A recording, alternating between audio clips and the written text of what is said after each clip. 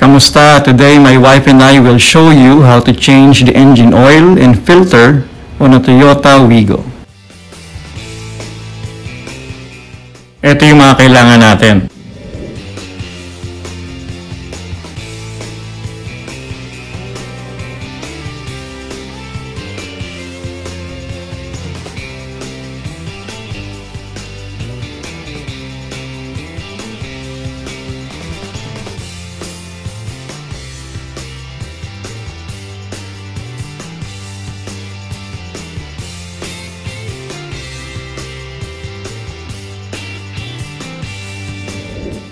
Take out the engine oil cap.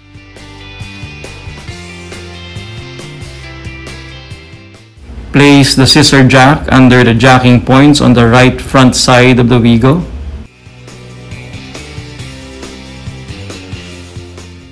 Ilagay ang jack stand beside it and lower the scissor jack until the jack stand is the one carrying the weight of the vehicle. Put a mat and oil catch pan beneath the engine oil drain plug.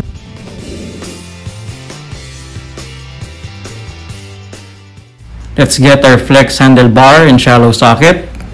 Get under the Wigo and break the bolt loose by turning the flex handlebar counterclockwise. Remove the drain plug by hand. Hayaan tumulo ang langis right down to a drip.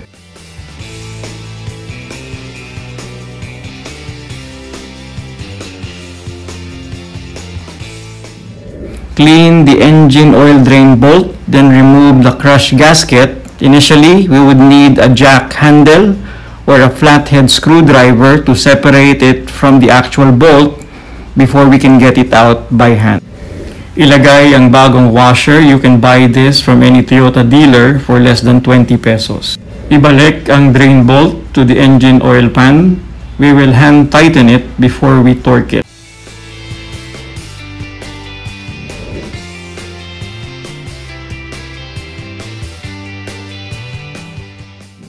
We will now remove the old engine oil filter way down there.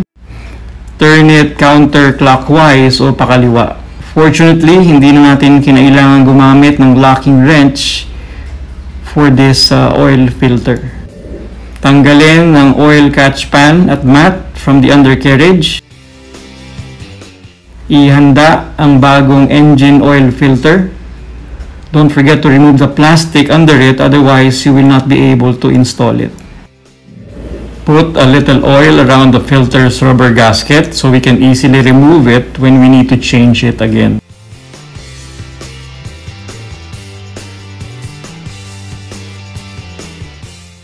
Install it by turning the filter clockwise until you cannot hand tighten it anymore. Do not use a wrench or any other tool to tighten this.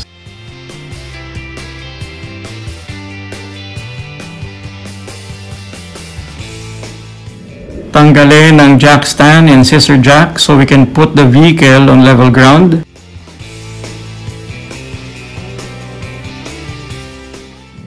Using measuring cups, let's find out how much oil did we get.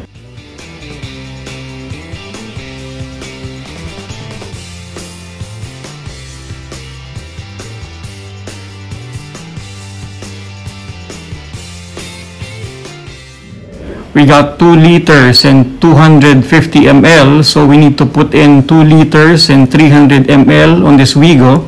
Nagdagdag tayo ng kaunti since we are using a brand new filter.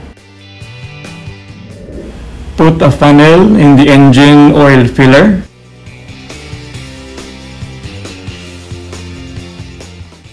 Prepare the oil.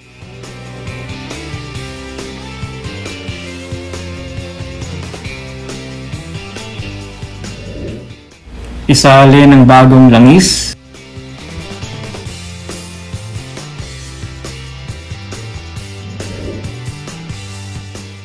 You can also use a regular oil or a blend of regular and synthetic. As long as tama yung oil grade, okay lang yun. We will use one of the bottles to get that extra 300 ml of oil that we need.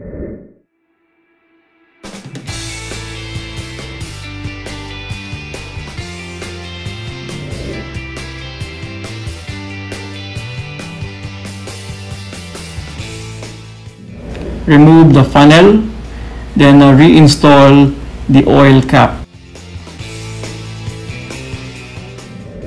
Take out the engine oil dipstick. Clean it using a paper towel, then insert it back in. Tanggalin uli ito so we can check the oil level on the stick. It should be between the low and high spots on the dipstick's oil level mark. If all is well, close the hood. Check for leaks coming from the oil drain bolt. Let's start the engine.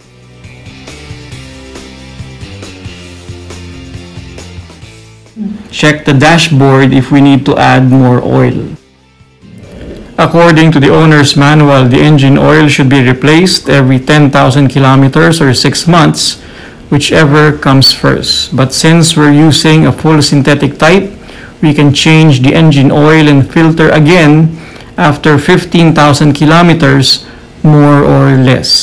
For the oil viscosity grade, the owner's manual recommends either 0W20 or 5W30.